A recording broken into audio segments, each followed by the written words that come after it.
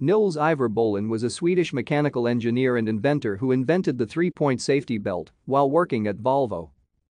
Born in Härnösand, Sweden, he received a diploma in mechanical engineering from Härnösand Läroverk in 1939.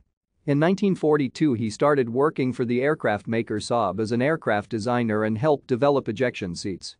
In 1958 he joined Volvo as a safety engineer. He is credited with the invention of the modern three-point safety belt, now a standard safety feature in all cars.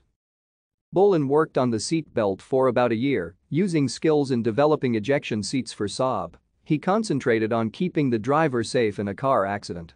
After testing the three-point safety belt, he introduced his invention to the Volvo company in 1959 and received his first patent.